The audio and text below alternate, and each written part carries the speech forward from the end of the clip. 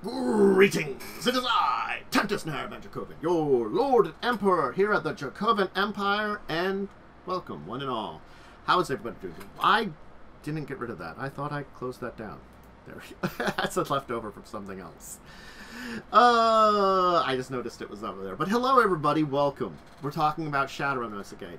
I've been going through this tour of the Sixth World, which I've been quite enjoying because it's a way to introduce you to a lot of locations and a lot more thought patterns on places you could play, certainly in a Shadowrun world. Shadowrun, because of its nature of where it's published and, you know, the centricity of a lot of events that have happened within North America, it means there is a heavy North American presence. Granted, it doesn't mean that that's the only country we know about and stuff. There's plenty of countries throughout the world we can give history and information for. But now we've visited North America, we've visited Africa. That's kind of what I wanted to do. I wanted to visit Europe, because Europe is an example of one that I know that there is some very good information on, but not to every country. Just as similar to in Africa and in North America we see a lot of these countries we know about from maps and information that's provided throughout the books and the various editions. We know what countries are there. We know their kind of general state. We don't always know a lot of information about it. And once again, I'm going to tell you here, I'm going to be using the Shadowrun Wikipedia mostly for this information, but today, at very least, I can shout out a book which provides you with an incredible amount of information based on this. And that is this book here, which I have in PDF form from 3rd edition, Shadows of Europe.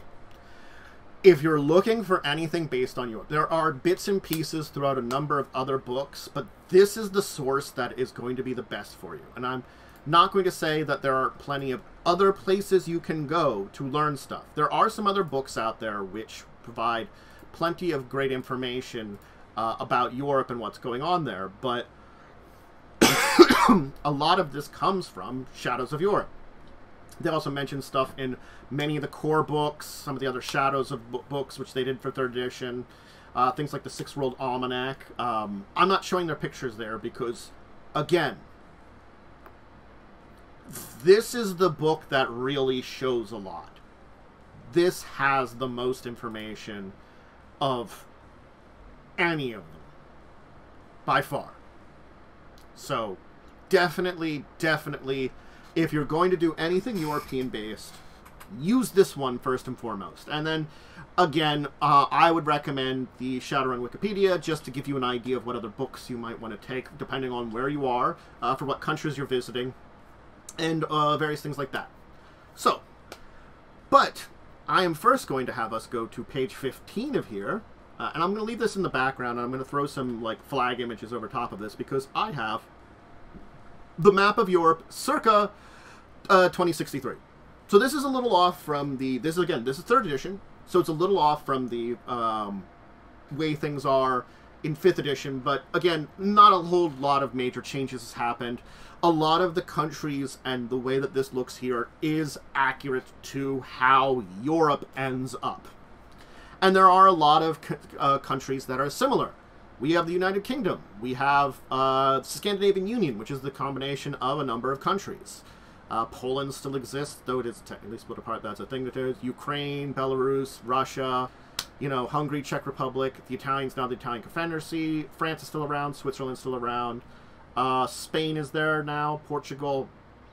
Greece, but it's called something else. Turkey, but it's also split in half. We'll talk about that. Kirnog, which is formerly placed known as Ireland. I'm going to talk about a lot of these locations. And again, like you can see that there's the Balkan states is just a mess.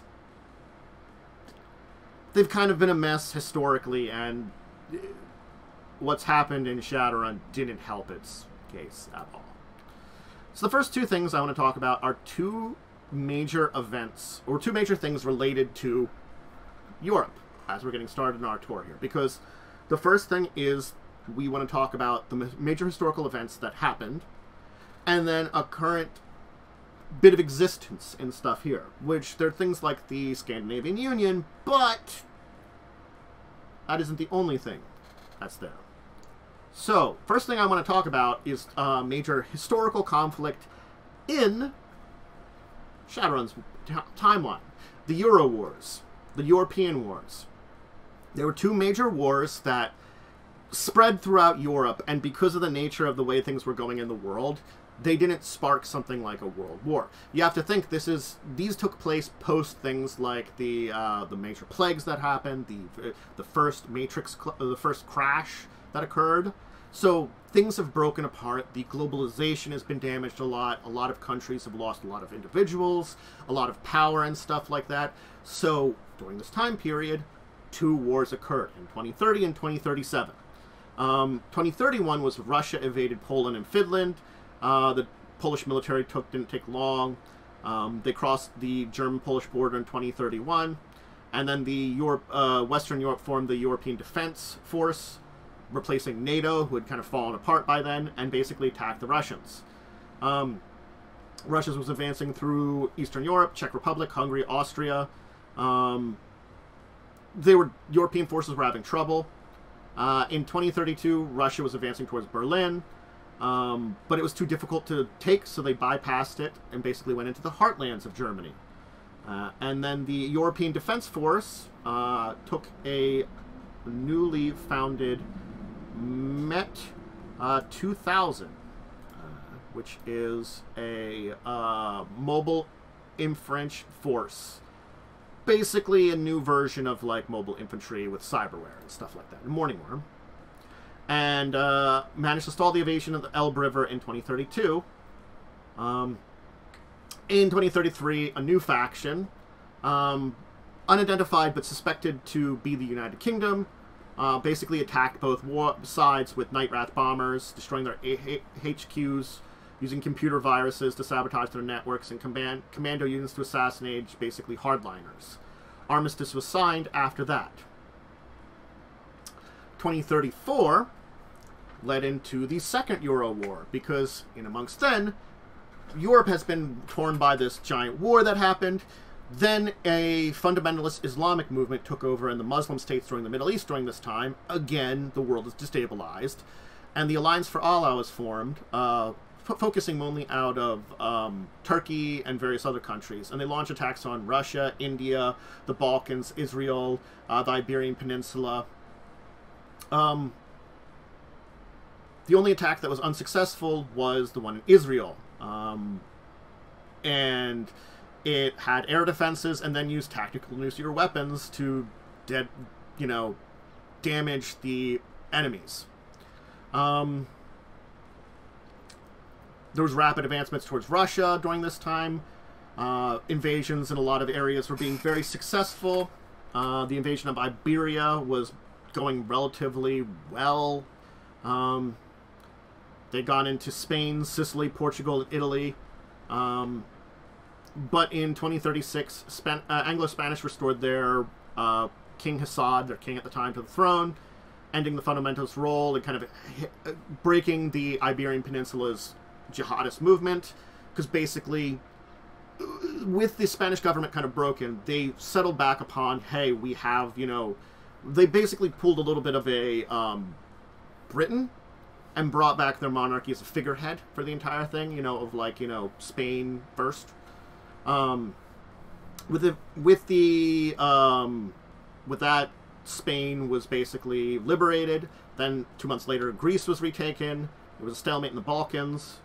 At this time, though, the Alliance for Allah was basically going to turn around things in the Balkans and kind of push back again. When the leader of it was taken out by a commando team, infighting began, and basically all their military operations faltered, and then European commandos toppled a lot of the fundamental regimes, and the war ended in 2037.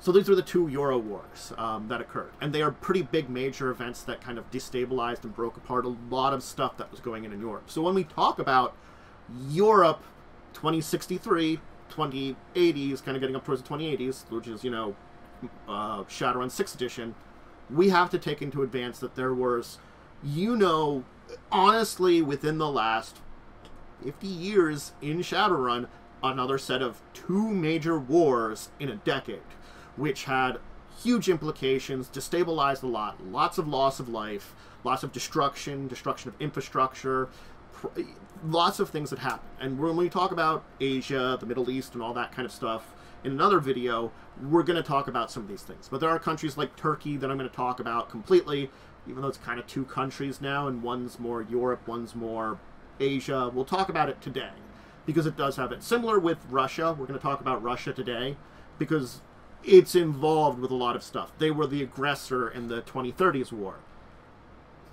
Kind of makes you think about today in Russia being an aggressor. But that's a political thing. We're not going to talk about that.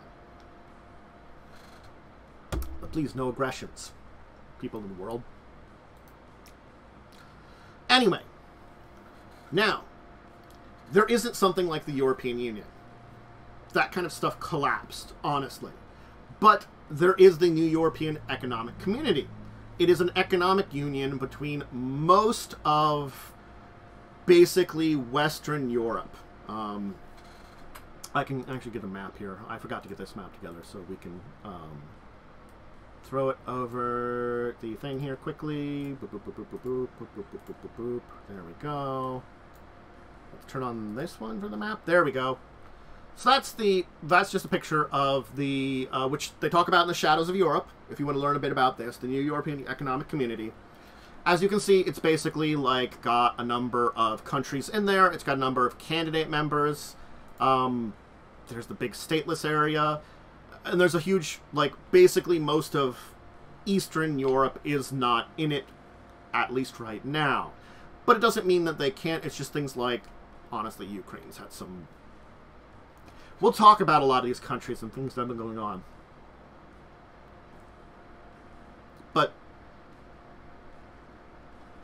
a lot of major countries are part of this, and basically, it's a. If you want to learn more about it, I'd recommend heading into the Shadows of Europe. As I've talked about, that book is the best place to look into a lot of the stuff related to here. So, we want to start talking about countries, and we'll just take that down for now, because honestly, we have a number of countries to talk about, and we're going to go into them very nicely and talk about all of them. So, I'm going to go alphabetical, because again, the great way that the Wikipedia does is alphabetical for going into these countries, and again, I'm going to tell you, many of these, we don't have information on. I don't really have book sources and stuff like that. I can probably mention places that you might look on for it exists. And certainly we can look at the map here and know places exist in here. Like, I'm going to start with Albania. I know Albania exists on here. It mentions number 13 in the Balkan states. It's a member of them. It exists as of 2063. But what the heck is in Albania? I can't answer you on that one. But we're going to do our best to go through all this stuff here. So yes, Albania, it's part of the entire area. Basically, what happened is, right after the First European War, the European Economic Community, southern France, Italy, southeastern Europe began to shatter into basically hundreds of city-states in their surrounding regions. So, a lot of that area has managed to build themselves back up.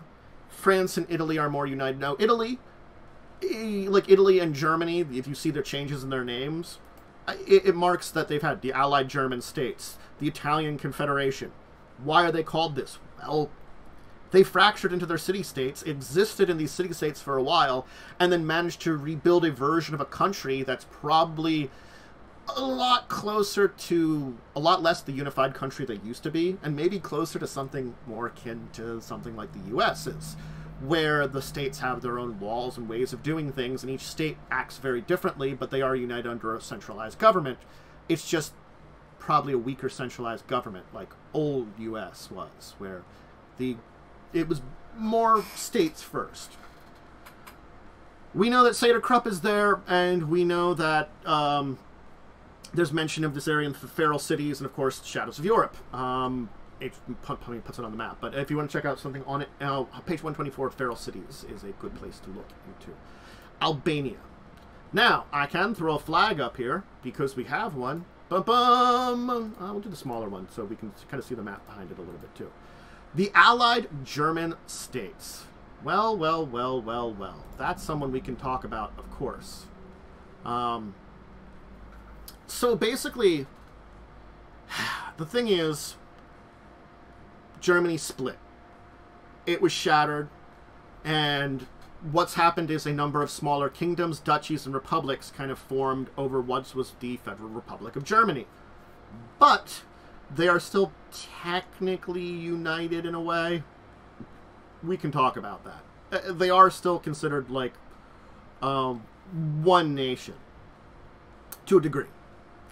They're a Confederate Republic. They have a president that's kind of elected from their various groups. But again, they are kind of split apart. It's known for having several great dragons, a large number of night ones, and giants in their area.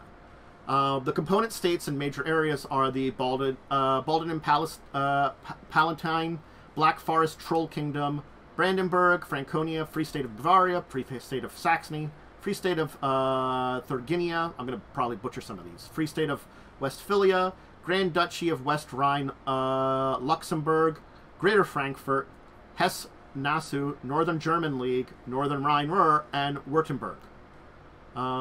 There's also some territories that are part of it, but unassociated with these nations. Berlin, the Duchy of Pormaya, the Kreich Special League Zone, and what we're going to talk about in the future, the Sox. But we can talk about the Sox.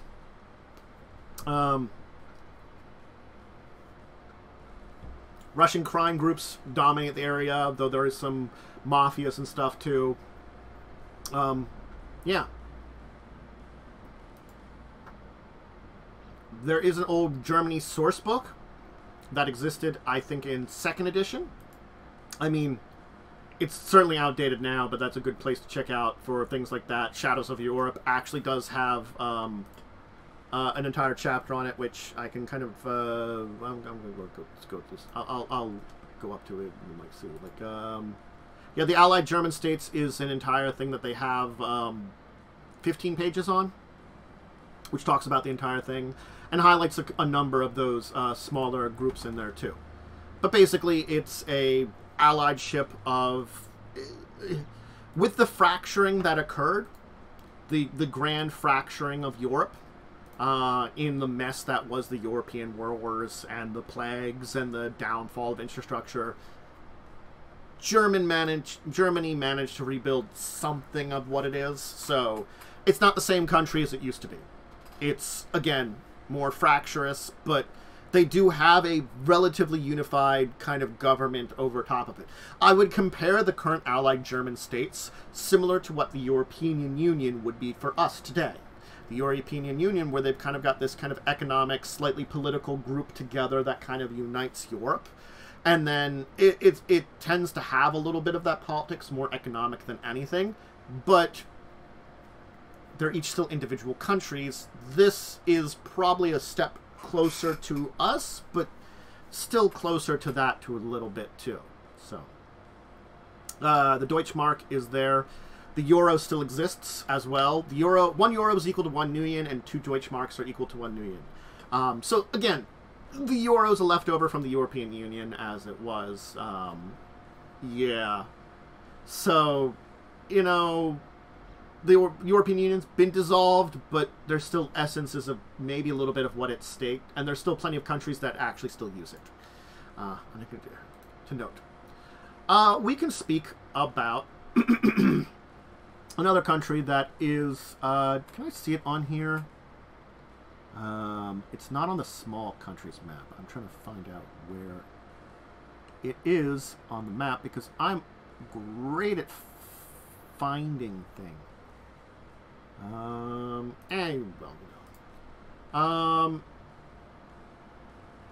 Andorra is there. It's a country. So I can tell you nothing about Andorra in Shadowrun's world. It's mentioned in Shadows over Europe. And Seder Krupp is the corporate presence there. Let's move on, though. Unfortunately, it's another one of those countries that we know exists. It's just, I can't tell you a lot about it.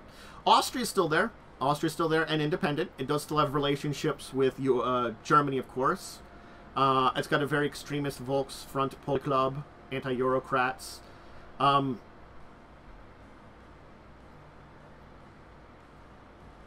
So the thing is, Austria is very corporate controlled.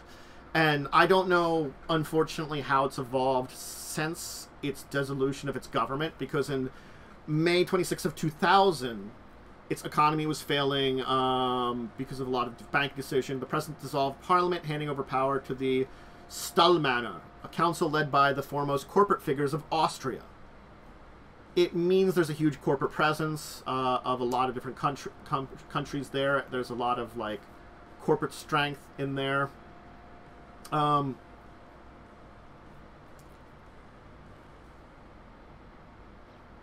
There are some...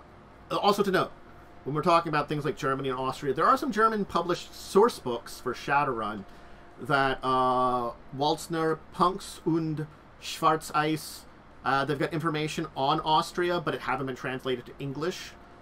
So, if you can speak German or find a translation somewhere or make a translation, there are some source books that talk more about Austria. It's just the unfortunate thing that, as an English speaker, with only the English books, and, you know, I know a little German. I'm not great at it. I can't really tell you a lot about Austria. Though, the good thing about this book here is, that's not 58. There's a section on Austria. That's here. But there are more books that are on Austria and German and stuff, in German speaking. So if you want to use the Shadows of Europe, they got it there too. So you can, they dive more into Austria there. Again, I feel like with these countries, like I might do individual videos on the countries of Shadows of Europe that are basically mentioned in here, in the book, just because these are the countries we know about, and there's a lot of countries to talk about here. I don't want to dive into all of them. That might be a great way to kind of go over them. Anyway, let's do the bees. Because there are 3 bee places. Belarus still exists. In 2031, it attempted to succeed from Russia when they were kind of taken over during the Euro Wars.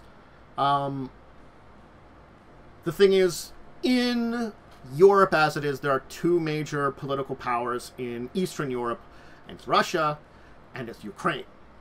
The Ukraine of the Shadowrun world has actually took advantage of a lot of the issues that were going on, and still has conflict with Russia, but in a different way, you know. And so Belarus, as a mostly independent because of post-European war, it's basically panders to both Moscow and Kyiv to try to keep things going in its place. Its industrial and agricultural output is kind of terrible because of mismanagement. And, yeah. Again, it's mentioned a lot of places. Shadows of Europe gives you some information on it. Shadows of Asia, because of the connection to Russia, talks about it a little bit. And it's mentioned here in, like, 3rd, 4th edition, and 6th World Shot Almanac and stuff like that. So, yes. We have, what is the area of,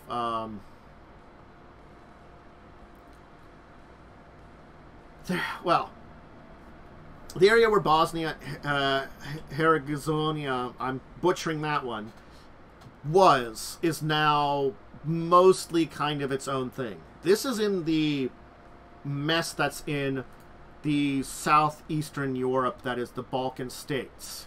And you can see there are a lot of really crazy things going in there. And so the 2 things in there are the Sarajevo Enclave and Allied Islamic Territories. I can't tell you a lot about the Allied Islamic Territories. The Sarajevo Enclave, I can tell you, there were some Balkan peace talks in 2063 that some suicide bombers blew up at the town hall to basically stop the peace talks in the Balkans and keep the battleground going there in this disputed territory. It's kind of awful there, unfortunately. It's just, there's a lot of things going on down in that southern part of the Europe that haven't resolved. Like, there have been plenty of conflicts, even in more modern time, in our version of the world there, and there's still a lot of internal conflicts throughout that region. And now let's think about adding 4 or 5 different powder kegs of magic, plague, massive destruction of the infrastructures of the world, meta types showing up. Add all that into the mix, and it's just a mess down in that area. It is a mess. It is broken apart. It is chaotic. It is just people probably doing the best they can in that area there too. Yeah, it's just unfortunate.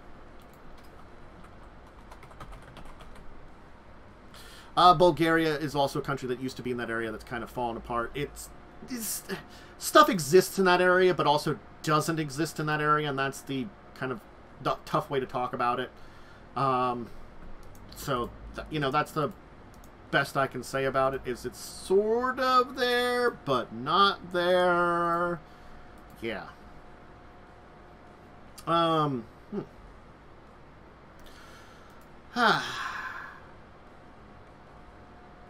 So,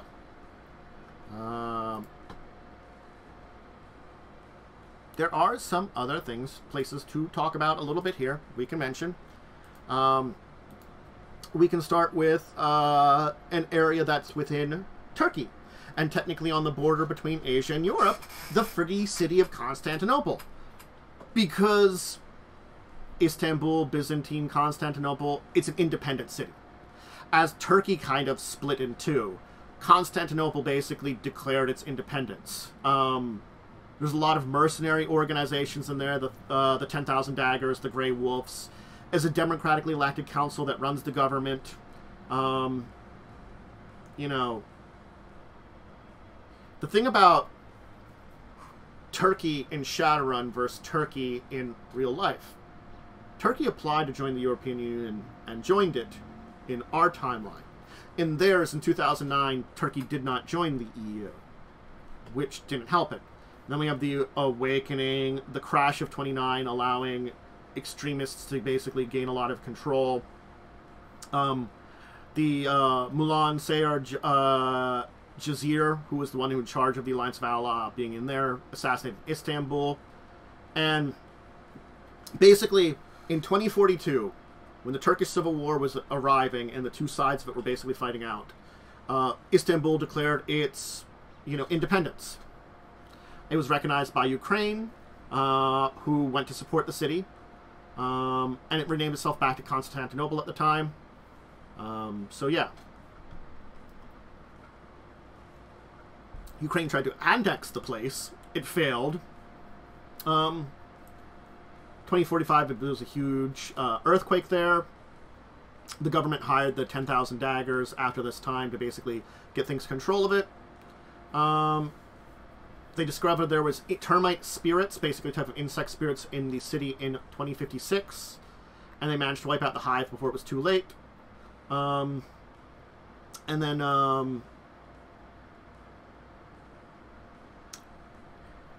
we know that the Turkish Civil War came to an end before 2077, but we're not sure exactly when. So, I mean, Turkey was kind of civil warring with itself for like 30 years. So,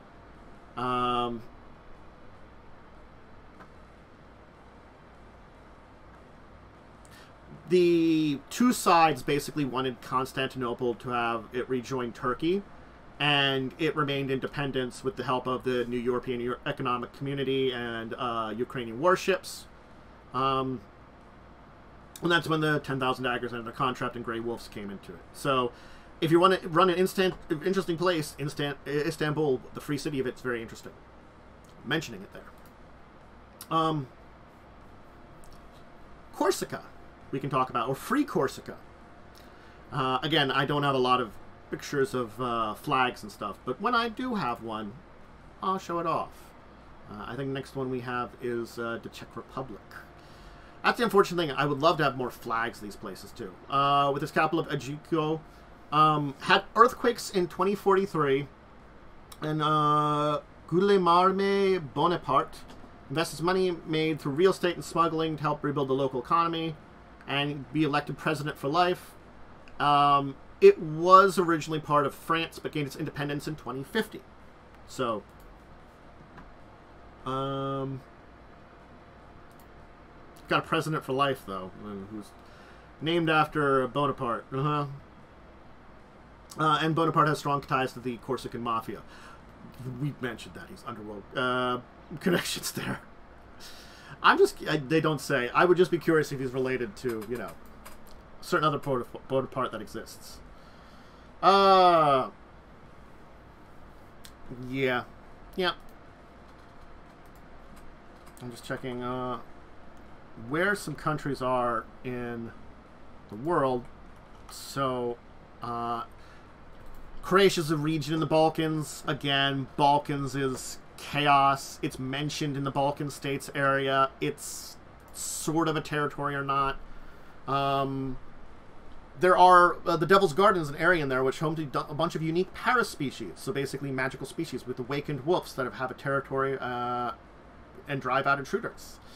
But again, it's with a lot of Europe being in a mess. It is also a mess.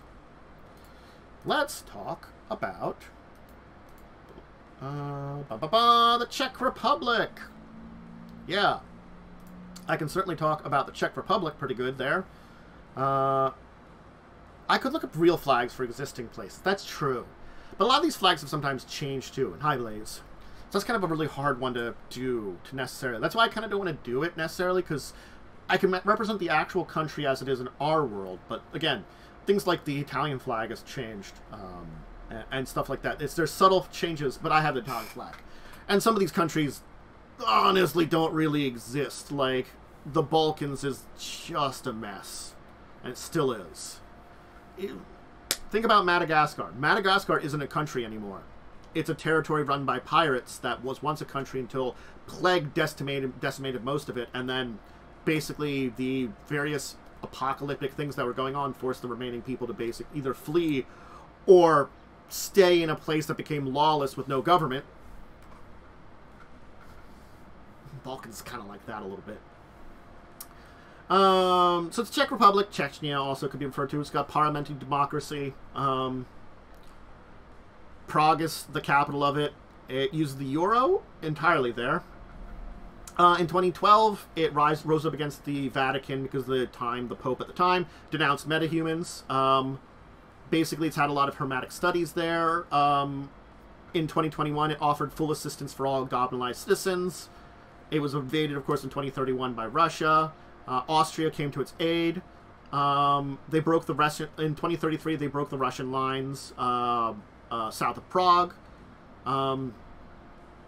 They had the Night of Rage in 2039, which the Night of Rage not only was targeting, anti-metahuman riots, it also, unfortunately, because of the Second European War, Muslims were also targeted during the European Rage within Czech Republic.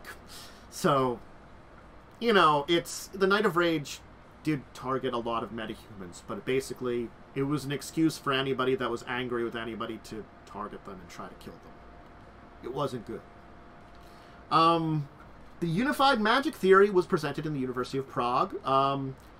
The Prague Conference had the second UN Charter, and the first Nobel Prize in Magic in 2049 was awarded to a group of mages from Germany and Chechnya.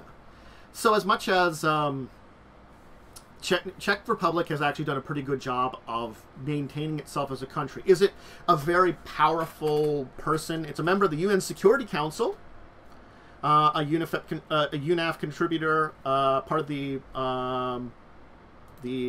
NEC, the New European Economic Community, and has mechanized forces and stuff like that, and some corporate presence. So basically, Czech Republic has done a good job of maintaining itself, with parts of Europe and stuff. So they've done a good job. Yeah. Did I mention them? No. There's also Carnia and Cyprus, which I know very little about either of these. Cyprus is on closer to the Middle East. It's technically an island. It has its own things there. And Carnia, I don't know if it's an actual place. Carnia.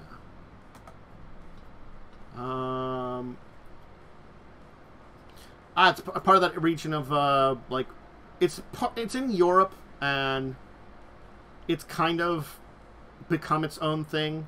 It was a staging ground during the Euro Wars. Infrastructure was never repaired. So it's kind of an area on the edge of the Balkans that is a little bit lawless in its own thing. So Carnia is a location you can definitely go to and do some crazy crap there if you really wanted to. It's not really its own thing anymore. Alright, we got some stuff. We got some stuff to talk about. And certainly some good ones to chat about. I will mention the Scandinavian Union members a little bit before we hit the Scandinavian Union, because again, if you want to really dive into the Scandinavian Union and its member countries, Shadows of Europe, and I probably will maybe do a video entirely on the Scandinavian Union itself.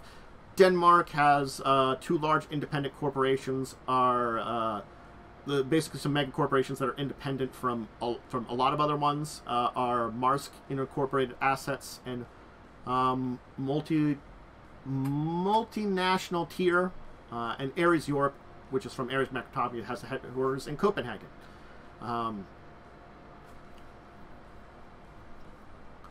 Of all the countries that were damaged by the Black Tide in the Scandinavian Union, they were the worst, which was a basically natural disaster that occurred on 2011. Force 13 storm basically poisoned the waters of the North Sea, caused a lot of damage to a lot of countries there. Yeah. Oh, here's what we can talk about, a country that I have a... which page is larger? That one's a little larger. The Duchy of Pomoria? It's basically a bunch of elven aristocrats in an enclave in the Baltic Sea that... It's sea land, except they actually have population.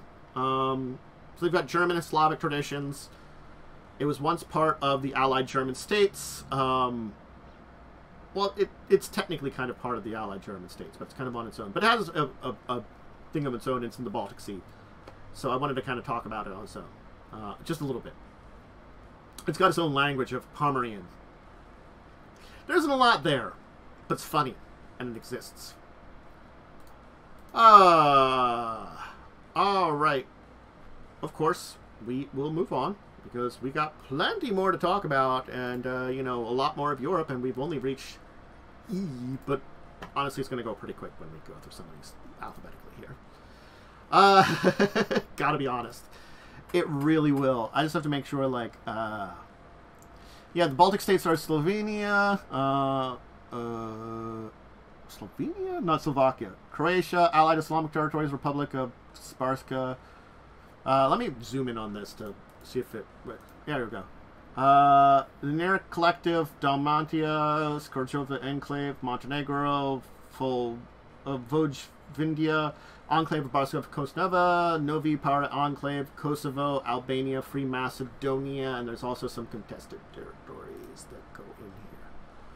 I'll kind of zoom in here for southern here, because you can see it here. It's a little better to zoom in on the map here. Yeah, this is a mess down here in the bottom. It really is. And you can see where Constantinople is, actually, which is kind of on the edge of Turkey there, and that's why it was able to be kind of independent of itself, regardless of the parts of Turkey that were there. It's just a mess of a country area. Yeah.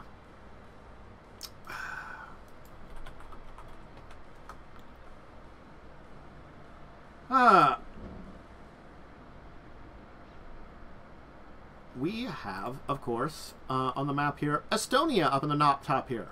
It still exists as a country. It had a lot of issues from the European world, but after Russia withdrew from the Baltics, Estonia was one that was actually able to rebuild physically and economically a lot better than a lot of its neighbors. It has strong ties with Finland and Sweden, and though it isn't currently part of the Scandinavian Union, there have been discussions of possibly joining it and stuff like that. We'll talk about that So there's a lot of connections in that region there, and it is actually a pretty rebuilt country. That's all I can give you right there. Use called Heria, which I think is one of these. Is that one of these things here? No, it is not. Where is use called Heria? Ah, there it is. In the northern part of Spain. Southern European country. It's a corporate-run republic with Gasteiz as its capital.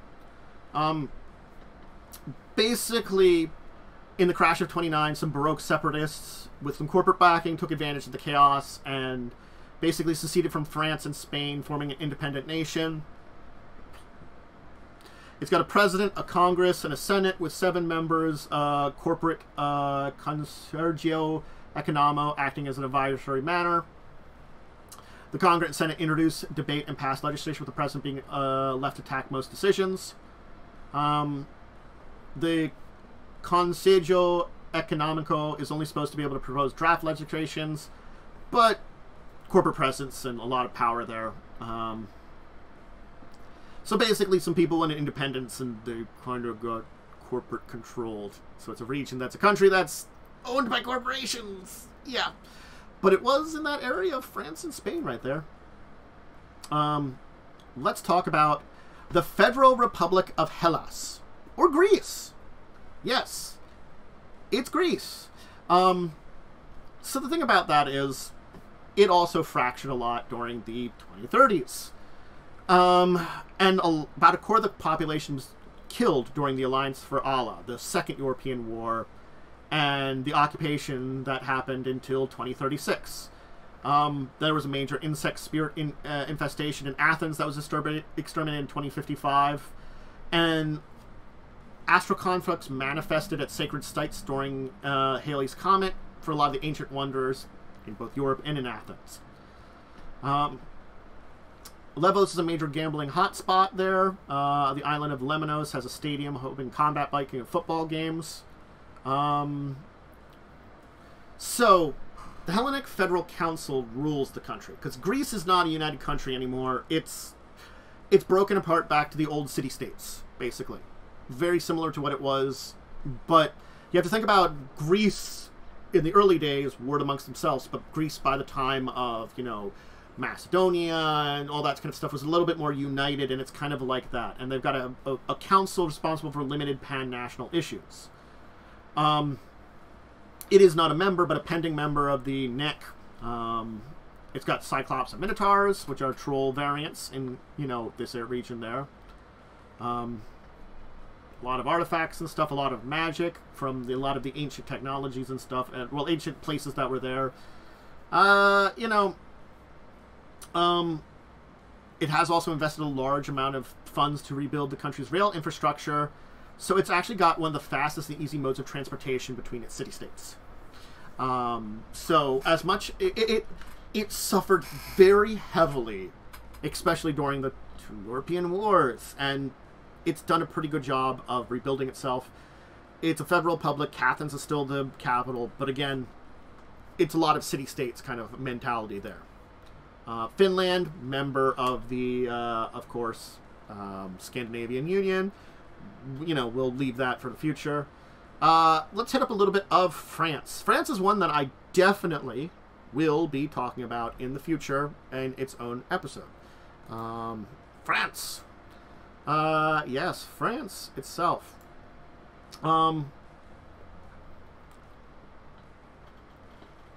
Yeah.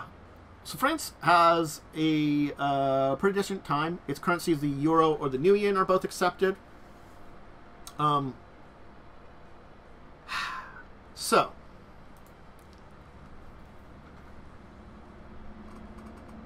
it's a big territory. It's got some overseas islands and territories. It stands from the Mediterranean Sea to the North Sea, from the Rhine River to the Atlantic Ocean. It's bordered by the United Kingdoms, Netherlands, Germany, Switzerland, Italy, Monaco, Euroscaria, Andorra, and Spain. It includes Belgium now. It's a you know, that's things to talk about. That's if we go dive into it. It's metahuman friendly. There's no bias towards metahumans. Those who are cyber are best considered to be amputees, to be pitied and seen worse as deviants. So cyber is very, like, low, but data jacks and fashion wear and are things that are big, and they favor BioWare there. So it's like cyberware is like some connotations in French society, but like you got a data jack, that's fine. Some fashion wear, that's fine. The law is strict about weapons, and non-therapeutic magic or cyberware are viewed as possible weapons. Don't do conspicuous displays of magic. It's a suggested one. So, we are currently on the 7th Republic as of 2079. Basically, the 5th Republic is the version of France that we would talk about that we know. This is the 5th Republic time period. The 5th Republic fell in 2029, aka the Matrix crash, or the crash of 29. There was a defense government that lasted to 2036, where the 6th Republic formed, which in 2079, now the 7th Republic has replaced it. So in 2008, the Cantonam nuclear plant melted down, irradiated Lorraine, Sarre, and Luxembourg, creating the Sox. We'll talk about the Sox. The mist appeared in Brittany in 2023, which is a very strange, unearthly fog. Basically, kind of magic fog appeared in there. Yeah. Wallonia became a region of France in 2028. In 2029, there was a military coup that established a defense government. Then there was the European Wars. And then Antony Orloyens is elected president and prepares the Constitution of the 6th Republic. There's protesting reduction of the police military presence. Southern cities practically succeed, establish their own security force.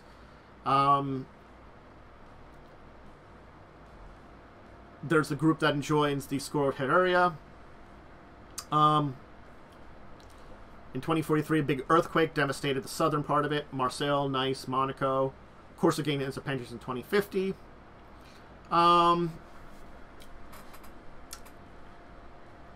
In 2057, Orly de Paladins is elected president.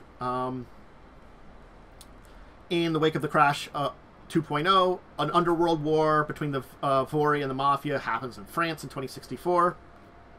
The Bourseline Forest in 2066 becomes a self-governing territory under the control of Corrigan, a group of sapient, non-metahuman creatures, including pixies and spirits.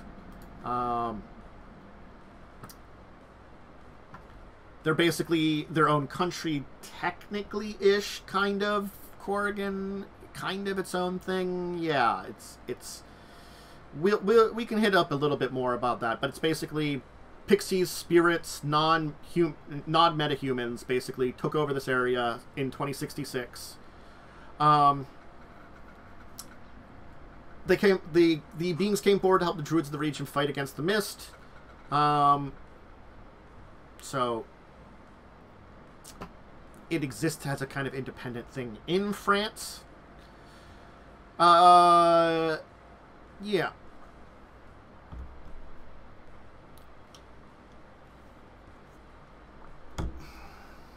Some other things happened. In 2079, Section 89 triggers a neo-revolution that overthrows the 6th Republic. 7th Republic is formed under President Johann de Kervelek. It's a cyber democracy where Congress is drafted together over the matrix from the population for a single vote. So it's a cyber democracy and has been formed. There's a lot more to the entire history, a lot of stuff that goes on, and I really could dive deep into France, and I think that's a region why France should be its own video at some point in time. I've talked about the individual country videos to kind of talk about some of these places that we know more about, and this is one of those ones I can definitely point out and be like, let's talk about France at some point in time. Anyway, let's keep going and talking about places, because there's still a bunch of places to talk about. and plenty of them are really neat and interesting, and we will kind of discuss them as we look deeper into Europe. Again, a lot of these places we really can't say a lot about because there isn't a lot about talk about for them. I mean, like, we're going to be hitting up Italy in a second here, and that's one we're going to talk about. Anyway. So. Let's talk about Hungary. Why not? Hungary. It exists. It's on the map here. It's got technically it's got borders. Its presence in the Danube Union and the Euro Wars. It's petitioning for member in the NEC. It's got relations with Germany. It's got some corporate presidences that we can talk about. That's about all we can talk about with Hungary. Unfortunately, there isn't a lot on it. What we can talk about with their slightly different flag is, of course, the Italian Confederation. So yes, the Italian Confederation. It has a lot of the essence of what we've talked about for a number of places here, like the Allied German states and the Federal Republic of Hellas. That's kind of the same way for the Italian Confederation. It's splintered a lot into these city-states or small, almost countries that, you know, come together. So, what we talk about for this is the Italian government's successive Italian government's collapse from corruption scandals from the 2027 to 2030. Italian forces fight in both fronts of the European War in 2031 and 2036. So they're involved in both Euro wars. Then there's the Great Shattering in 2033. 5 Days Milan in 2063 signals the end of Republic. Corporate mercenary troops seize key locations and ensure the peace. In 2037, Papal States are formed. In 2038, a lot of places form local governments and other basically city-states are formed. It's 2044 when the Italian Confederation is finally formed. Officially. Basically, it was merely a decade of basically chaos where a lot of smaller places are forming their own governments, and it's sort of like there is still this Italianness to it, you know, just like France, Germany, Greece. Even if you're an individual city, your own city-state, you are still part of like a nationality and stuff. So they rebuild a version of their countries. 2057, Venice's canals are purified. The big event is then we have a dragon that established a stronghold in 2073, Alamus, near Gemito, which is one of the sprawls, the Genova, Milan, Torino sprawl, basically, city-state. And effectively, basically, says dragon superiority, gets a whole bunch of adult dragons near him, and they just feed. Eating about 300 metahumans a day. About 90,000 metahumans are killed and eaten by the time that the Great Dragon, Lorfwin, intervenes and starts the Great Dragon Civil War, in which Lorfwin attacks Alamas's compound in Gitimo with overwhelming forces that are 1,000 metahuman mercenaries, Shadowrunners, armored vehicles, air support, 20 adult dragons, and 2 other Great Dragons, Lung and Erelish.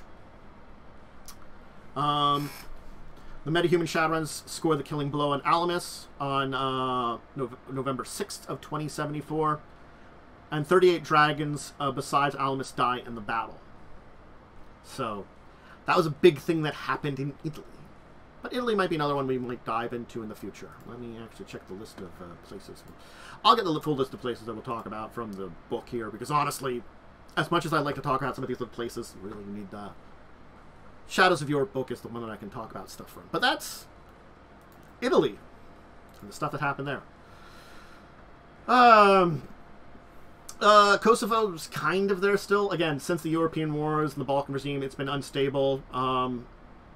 it was reclaimed by Serbia in 2064, technically, so it's kind of part of Serbia, kind of, in the region here, but also, you know, it's a mess in there, so I can tell you the map is slightly off there for that one. Slightly.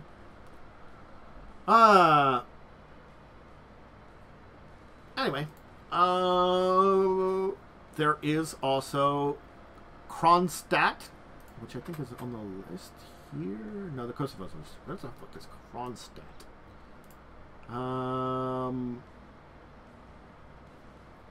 Sometimes trying to figure out where these places are is hard. Kronstadt, hi, thank you. Oh, it's an independent city from Russia. Gotcha. Okay. Now I know where it kind of is. Kronstadt? Yeah, Kronstadt. See, there it is up here towards the top. Kronstadt is independent. It's hard to tell. It's over near St. Petersburg. It is an independent city-state. That was part of Russia and on the near Finland and stuff there. So I can tell you it's an independent city-state. You know, Königsberg, yeah, with its existence where? Königsberg, near Lithuania and Poland. Again, it's an independent location. It's a corporate state, I can tell you at very least. It was formed in 2032. Can't tell you a lot about after that right now. Latvia is up there. Riga's the largest city in the Baltics. It has heavy industry and manufacturing, which keeps it alive. It has archaeological interest groups with a number of places like the APEP Consortium and the Atlantean Foundation that have digs in the area. Can't tell you much about Latvia at this point in time. Unfortunately, there isn't a lot of information on it. I think, I'm not sure if Liechtenstein still exists or not. I can't see it on the map here. Because I've got information on basically when it existed, and it could have existed. It might be gone. I can't answer that question. But I can talk about Lithuania! Another Balkan state up there, in the north there.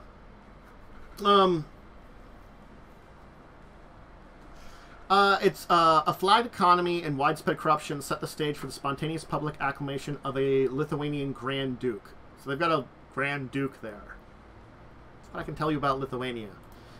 Another country that we'd like to know more about that we don't. What's going on there? Stuff.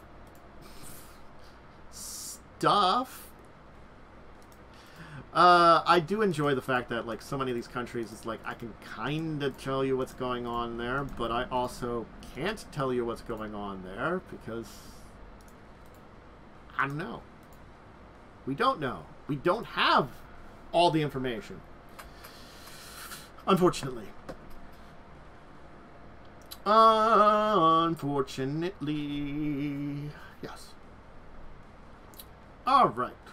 Let's talk about Macedonia. It's in the Balkans area. You know, it's broken apart. It's got problems. We don't know a lot about it. It's in there, though. It's technically its own thing. Kinda.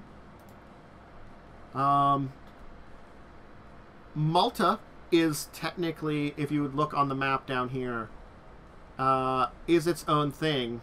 It's its own country. It's got a national capital on there. Of Valletta.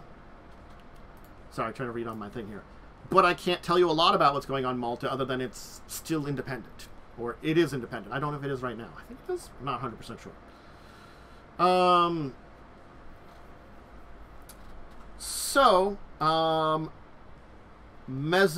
Mezzogiorno happens to be in Italy, but is independent. New Monaco's on there, too. That's neat. It says it's independent. Basically, they declared their independent in 2038 following the collapse of the Italian government. Oh, it did consider itself part of the Confederation, technically. The Italian Confederation. Okay, never mind. So, it's a place in the Italian Confederation. Sorry. Yeah, this one is... Oh! Moldova is gone, technically. And why is it gone? It was annexed and invaded by Ukraine during the Euro Wars. All the stuff that was happening with Russia and all that other stuff. It's an excuse to take over stuff and never give it back. There is New Monaco there on the map. And it is an independent city-state. So is Nice.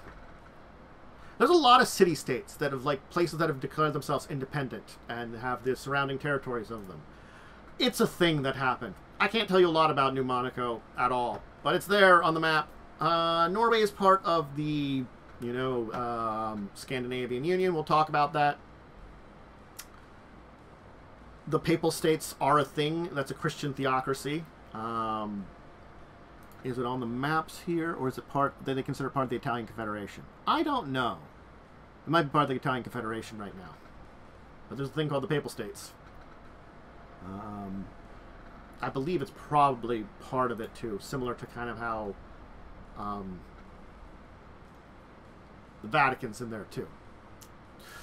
Poland! Oh, Poland. Let's talk about Poland, because we can certainly discuss a little bit about Polandness. I believe Poland is in our Shadows book here. Look at page 2. I think that's where it is. Yeah, Poland divided. Czech Republic, France, Italy, Portugal, Scandinavia, Spain and Sahara, Austria, the German Alliance states. Is that the ones I can talk about? Oh, United Netherlands, Tirnanog, United Kingdom, and Switzerland. Yeah, some good countries to talk about. Plenty of nice ones. But yeah, Poland is 2 countries, kind of, yet not 2 countries. Oh. So, in 2010s to 2020s, Russia and Poland had their own small Cold War between the two ones, with all that was going on in the region there. So there was a lot of issues, and that was the European wars, basically, you know, saw a lot of attacks on Poland. So the conflict with Russia was a big thing that was part of it, and caused a lot of destruction, dissent, breaking apart of it, and that kind of battle with Russia, yeah. Basically, in 2039, Polish President Władysław Rybinski, in response to the Night of Rage, asked Russia to step in and stop violence. With Russian military help, he declares martial law, names himself president of the new Republic of Poland. There's some Krupp influence in this event.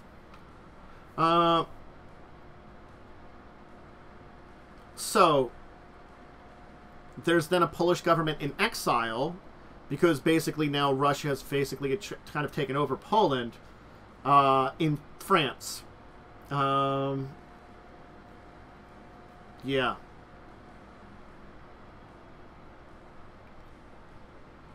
Then, so now we did two governments of Poland, though the one that's Russia support is kind of in control. So Russian occupation continues into 2053, but the current president, who's under the control of Russia, his power begins to weaken because there's strikes and riots, the economy's in shambles. Yep. So, I'm trying to figure out... a lot of stuff happened in Poland. I'm trying to give a basic information on when if the two Polish governments still kind of exist. I mean, as of 2062, there's still a war between Russia and Poland and the Polish resistance. They control the territories of the Free Republic of Poland. But, you know... So, there's the Free Republic of Poland and the National Republic of Poland. and they're kind of warring with each other. The National Republic of Poland is basically Russian-controlled state. The Free Republic of Poland, in currently control of Silesia and provisional capital of Wrocław. So yeah, that's the thing about this one. Poland, I can tell you with the information in the Shadows of Europe book, some good stuff about it, but I'm curious as to how it is in 2080s. We don't know a lot about the result of that war in Poland, unfortunately. I have Portugal's flag. I can tell you pretty much jack diddly about Portugal. I don't have a lot of summary of it. Fortunately, it is in the Shadows of Europe book, I believe. Did we see that was in here? Let me just check if it was. Yeah, Portugal's in here. So if you want to look up Portugal, again, we'll talk about it in its own thing because I can do the Shadows of Europe, but it's like, I don't have an extra amount of information. I think this is the one thing about a lot of these places and stuff like that is the Wikipedia site isn't great for putting a lot of this information. And the thing is, a lot of this information is small mentions more than anything. Romania still exists, but Romania has some issues. Ukraine annexed the northern third of the country, including most of the Transylvania region, and then declared basically Romania its protectorate. So Romania is not really independent, but sort of independent kind of thing. A country I'm going to have to talk about on its own, which it might be in the Shadows of Asia book, I'm going to probably guess, is the Russian Republic. Basically, it's the largest successor state of the former Soviet Union. That's the best way to call it. There's a lot of very, very prejudices and horrible idealisms that run rampant in the Russia as it is, because there's some very deep racism in Russian culture, and unfortunately with the awakened metahumans and a lot of stuff like that, it just amplified a lot of those feelings of unfortunate bigotry in some of the ethnicities in Russia.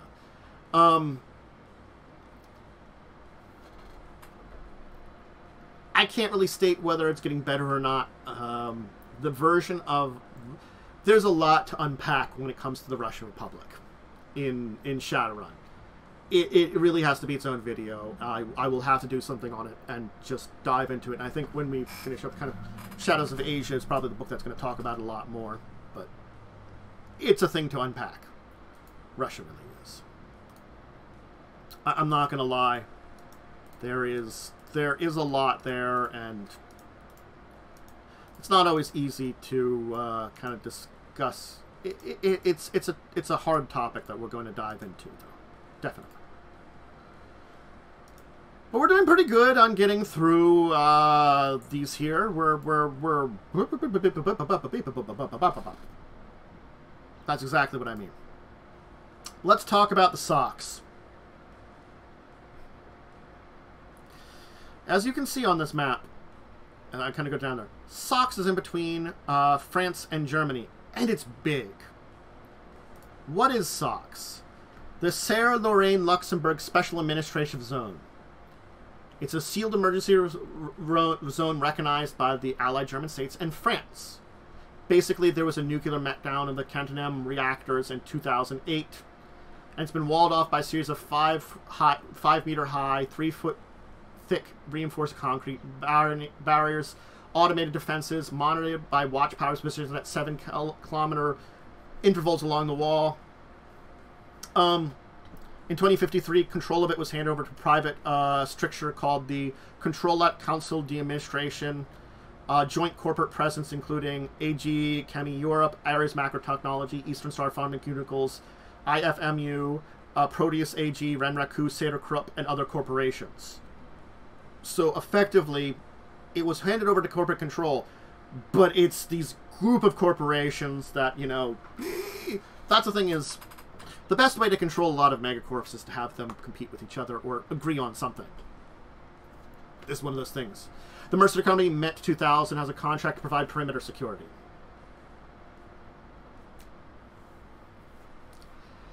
Yeah. In the fall of 2070, the Rad Wars were held for the first time in the town of Metz.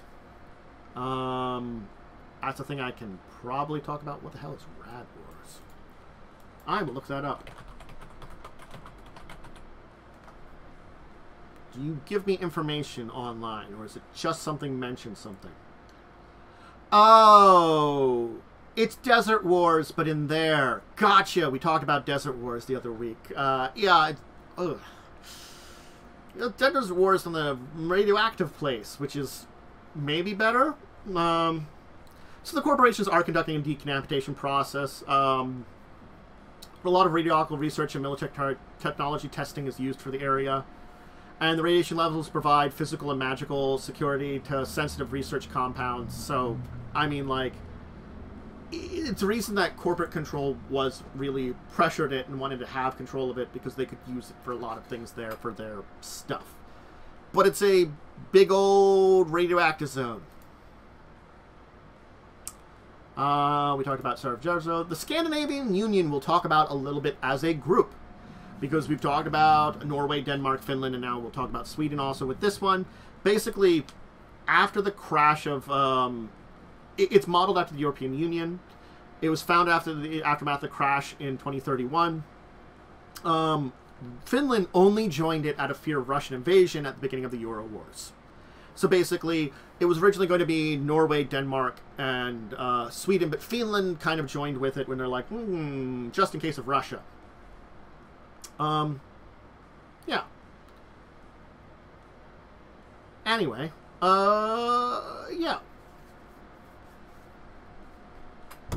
The economic hardships of the Black Flood, the crash of 29, basically drove them to kind of form this kind of union to, and it's more of an economic kind of strength more than anything, because they have built more of it after that, more common security policies. But remember, it's modeled like the European Union. The European Union was more economic with some, political, militaristic kind of things together. And that's where it was. It was to mostly rebuild the economies of all these places. So in 2063, Estonia and Iceland want to join, but it's very controversial in their Parliament and Council of the Union, so they haven't really decided on that. Then we get the crash of the crash 2.0. Yeah, where a lot of things happened there, and it's got a lot of corporate influence there too. We can talk about. We'll probably dive into the Scandinavian Union on its own video at some point too.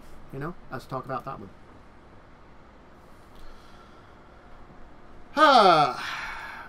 We have Serbia. Where is Serbia? Is that down in there? Bulgaria, Romania, the Ukrainian Protectorate, Ukraine, Belarus. Where's Serbia? It's in the mess of stuff. Oh, it is next to the mess of stuff. There's Serbia. Over next to Bulgaria and Romania. Again, another one that's in the Balkans area, has a lot of issues. Has bitter enmity towards Croatia and the neighboring Islamic splinter states. That's what I can tell you about Serbia. Come on, close that there. The Slovak Republic is... or I think that's probably Slovakia, I'm guessing, is in there. Bratislava, is that the capital? Yeah, Bratislava. I guessed it correctly. Can't really tell you about that. It's a parliamentary democracy. It's, when the Czech Republic and Slovakia broke apart to the two nations. I remember it was Czechoslovakia. It's the other one of the two of them. I can't tell you a lot about what's going on there. Of course, we have Slovenia, which, again, I think is in the mess in there, right? Yes, Slovenia is in the mess of the Balkans. Good for it. Again, it's sort of like, we can tell you what we can tell you from the mess. I can chat a little about Spain. And that's the last flag I got there. There we go.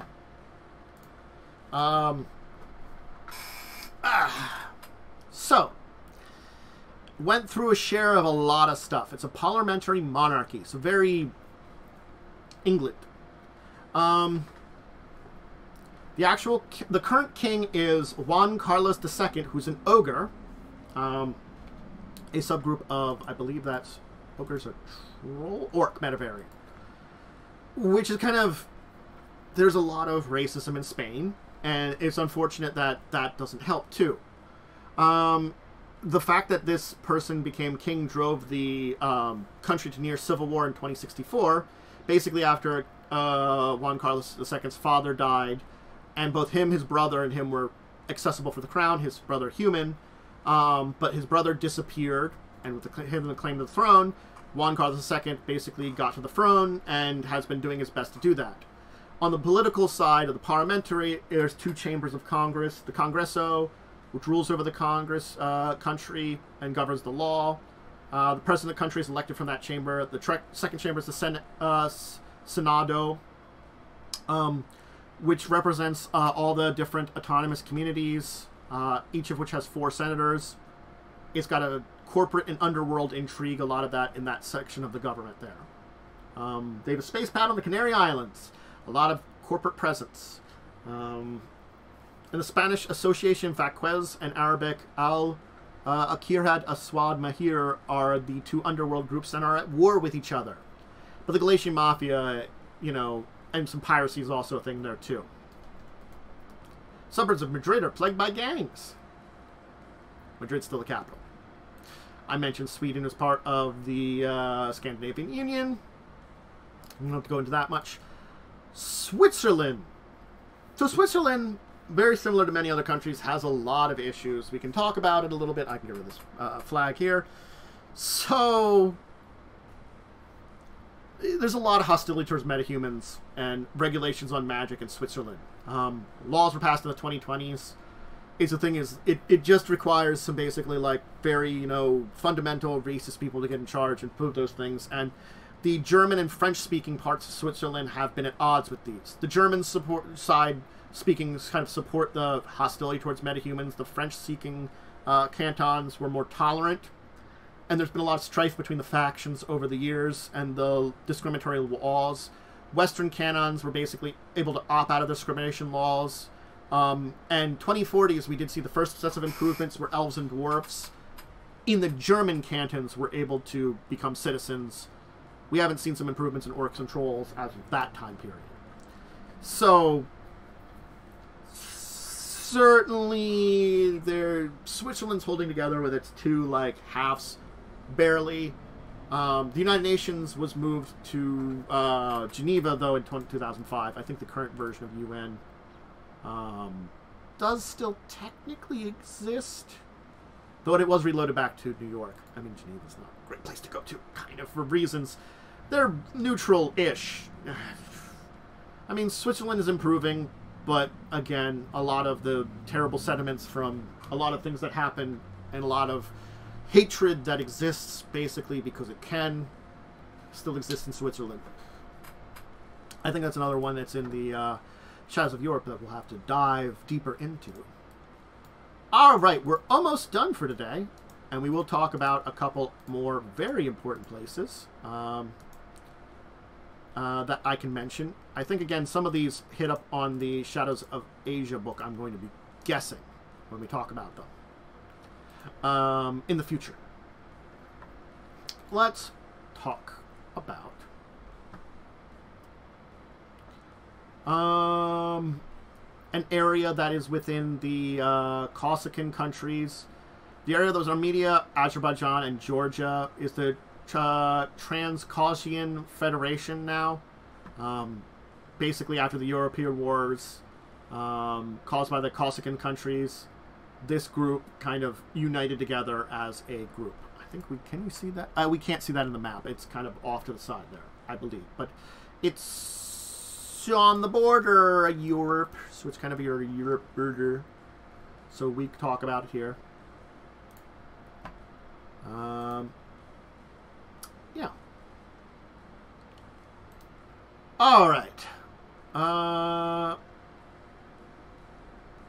That's in the Italian cover. Turkey. Let's talk about Turkey.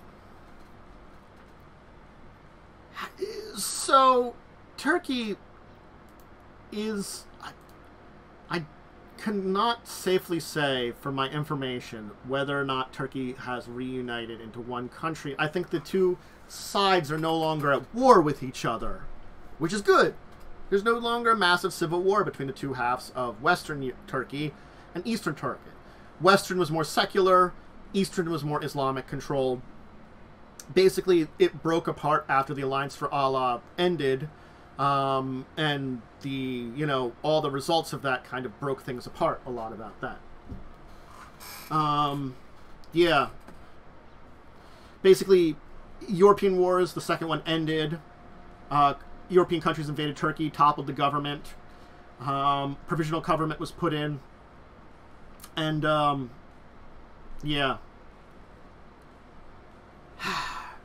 So, Secular Republic of Turkey, capital out of Ankara, is the kind of, again, western region of it. It's the border with Europe. It's where kind of Turkey is on the mixture of Europe and Asia. It's the government that formed after the Europeans' powers basically managed to win the war that Turkey and parts of the Middle East started. The remainder of that other government and the people that wanted it went to the Eastern Turkey. Yeah.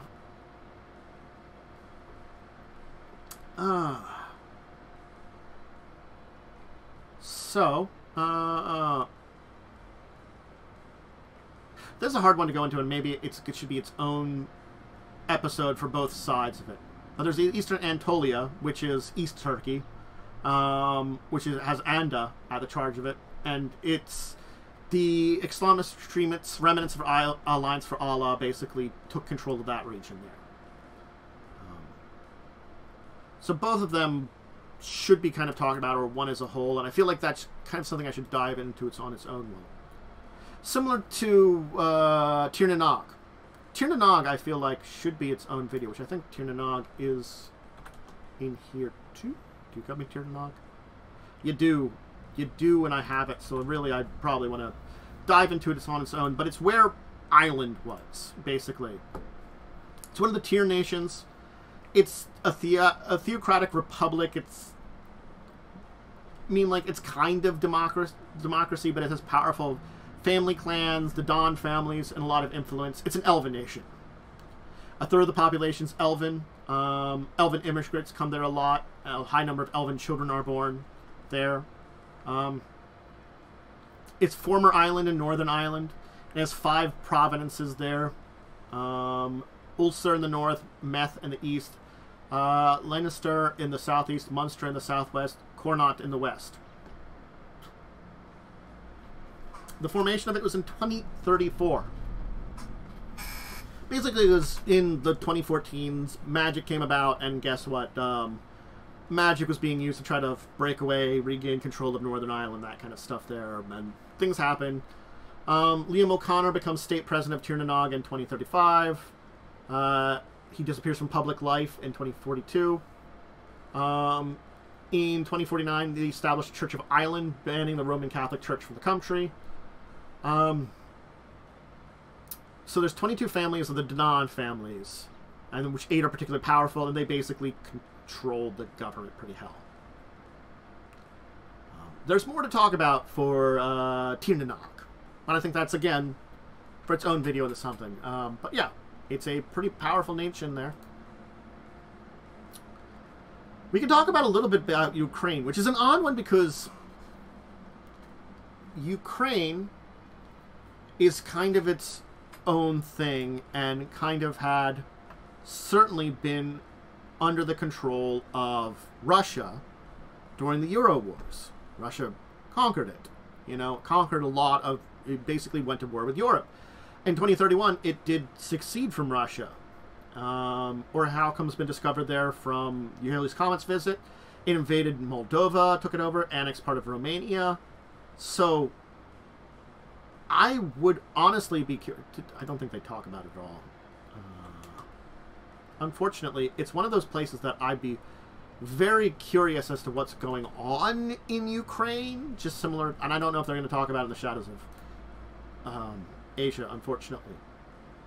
They do. It mentions it in the index here, so maybe I can find more information on the Ukraine in the future.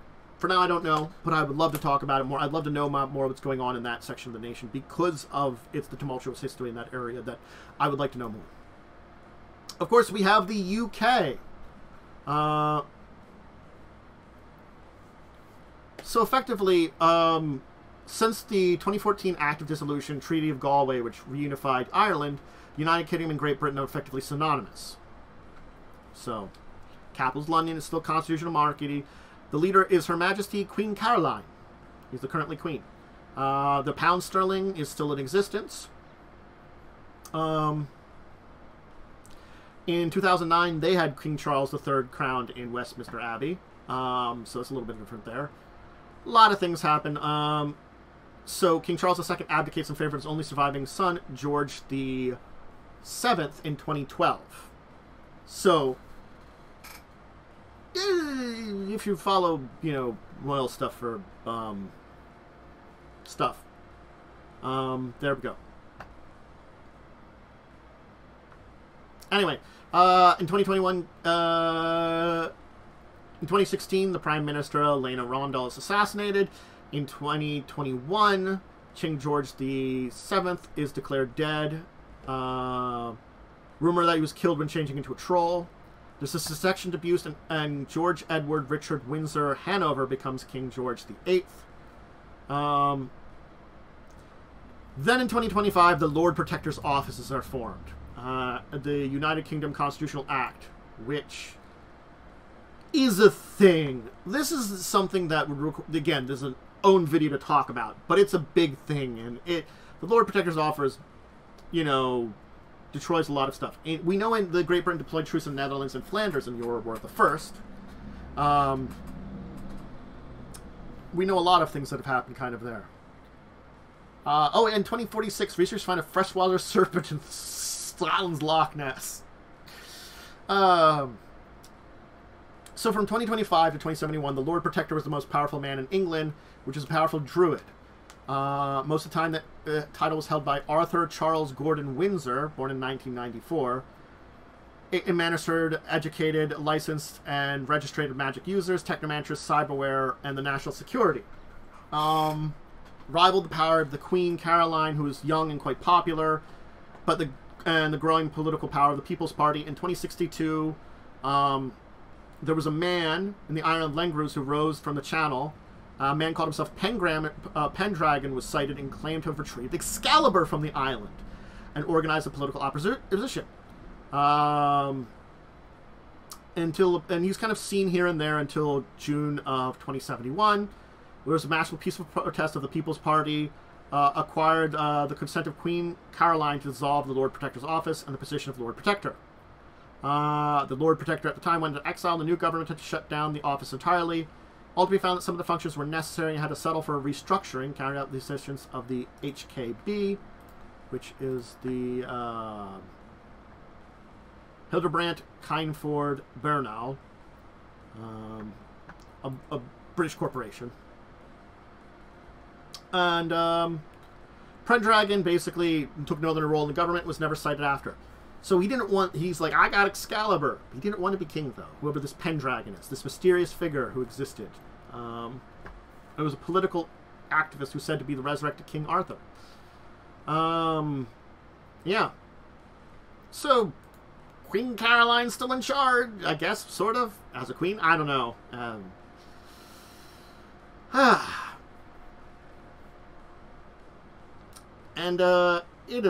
it's a mess. It's something to talk about, United Kingdom. Also, there's the United Netherlands that we can talk about. The UNL. The Europort is their capital. It's a constitutional monarchy with the leader of Queen Amelia. And yes, it consists of Netherlands and Flanders. The Dutch-speaking part of Belgium is now part of it too. They also have part of the region called the Low Countries, which includes Wallonia, which was once in the French-speaking part of Belgium. And it's got underwater acrolyses. Amsterdam, Hague, Europort, which is the location of the former Rotterdam, and Antwerp are all cities in there. In 2016 is when the country of Belgium ceased to exist. Referendum Wallonia declares independence from Flanders. Yeah, a lot of stuff happens. Wallonia joined France's Senate region. And then in 2043, France and Netherlands merged to form the United Netherlands, with changes to the old social, legal, and economic systems. Basically, Belgium breaks apart. A lot of stuff happens there. Parts of Belgium go to France. Parts of Belgium go into the Netherlands, and this new version of Netherlands is formed. Yeah. Oh, a team from the United Netherlands took part in the FIFA Soccer World Cup in Amazonia in 2064. God damn it, FIFA, you're still around. And they have at least 2 professional hoverball teams playing in the WHL, the Noordzee Kablouters and Den Haag. I cannot pronounce that word. I'm not going to even try. I'm not going to butcher that word even more than I need to. Anyway, Vatican City is technically still a thing, too. With the Pope issuing Imago Dei, the Doctrine on Magic and Metahumanity in 2024, and in 2061, the Vatican urges DOCs to hold extra services in light of the surrounding Halley's Comet. Yeah.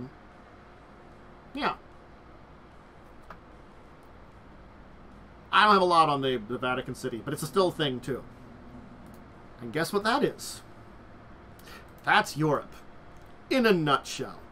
And again, I think one of those things I've talked about the entire time I've been chatting about this is I've been using a combination of me.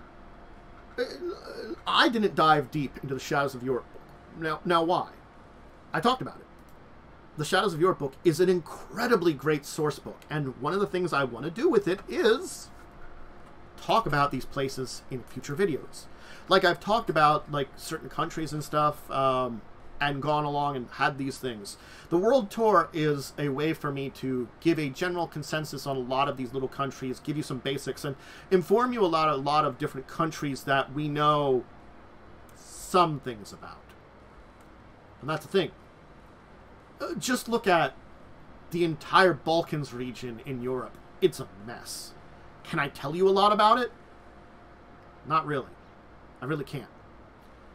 I can tell you about a little bits about things like Estonia, Latvia, Latvia, Königsberg, Belarus, Ukraine, Slovakia, Hungary, Romania, Bulgaria, Serbia, kind of, but they're also like not as much countries anymore, and there's contested zones. And what's going on with Free Corsica, Greece, the Italian Confederation, Spain, France, United Kingdom.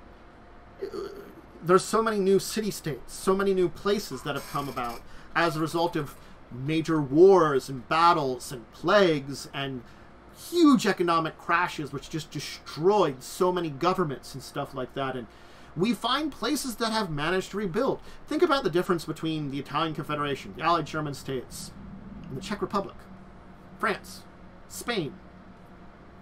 France, Spain, the Czech Republic are all countries I can point out and say they survived very well.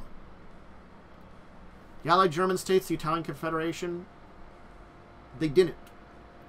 They rebuilt themselves, but they didn't. And that's the thing, that's the difference between them. We see countries that have survived more, countries that have rebuilt themselves, and countries that are trying to survive. And this is throughout the world as we've been visiting places. This is a lot of what it is. A lot of terrible shit has happened. There's a lot of hatred, a lot of death, a lot of confused people, a lot of insanity. And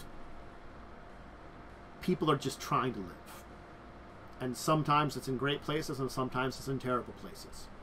And as we continue the world tour, we're probably going to see more of that. And again, I'm going to revisit a bunch of these countries. I can say I will probably do a video each for countries and using the Shadows of Europe book. I have that PDF. I'm just curious. Like, I didn't think there was more of the Shadow series. I'm wondering how many books were in the Shadow series. Shadowrun.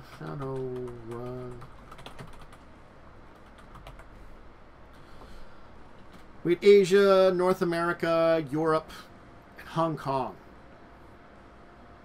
We only got 3 continents through that. We didn't get South America. We didn't get Africa. We didn't get anything Australia. The Shadows books only had those 3. And granted, they give us a lot. But it's unfortunate we didn't get more of them, I'm going to say. And I would have loved the Shadows book to give me more. Sure, we maybe have like a dozen countries in Europe that we can talk about. But there are so many more that we don't know what's going on. Even small bits that would have been great to know about. How much of the old world exists still? I mean, Europe's a chaotic mess. It does its best to survive. The rest of it just is there. Balkan states is just squabbling micronations. The best described as this, you know. It's a mess of it. Anyway. So, we will continue our tour of places in the 6th world. We still got a couple more major continents to visit, and then we'll come back and visit some countries in the future. It's a tour to introduce you to the 6th world. A lot of places, peoples, things, and places. The point of this entire city is to open your eyes to what is in the 6th world and think about it more than just the technology and sides of culture which are based on things and concepts. I think it's a great place. Anyway, I hope you enjoyed today. If you were watching on Twitch, hi YouTube, you know, you're watching this too. Remember to leave a follow. That's always a great way to support. If you're watching this on YouTube, you can always check me out live on Twitch Tuesdays and Thursdays in the early afternoons, usually around 1 p.m., and Saturdays in the mornings around 11, where I do these live and talk about them. You can see people chatting live with me. And if they have questions and stuff and comments about it, join me then. Anyway, subscribing on YouTube, leaving a like, ringing that bell to get the rest of these videos, leaving a comment. Interaction's great.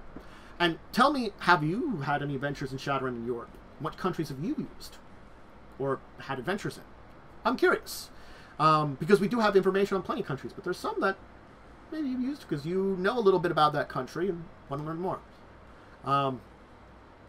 Anyway, want to see what's going on with me? Discord and the website formerly known as Twitter. I give schedule information and random thought information a lot. And yeah, I think that's all the shoutouts I normally need to do. I hope you learned a bunch from this and enjoyed it. These are definitely a harder video to make for you people because it's a lot of information and figuring out what's the right things to say, to not go into too much depth, to go into enough depths. And also there's so many places that are very interesting that we just don't know anything about other than it exists. Anyway, to all of you out there, I bid all of you, until the next time we speak about Shadowrun or something else, a fond farewell.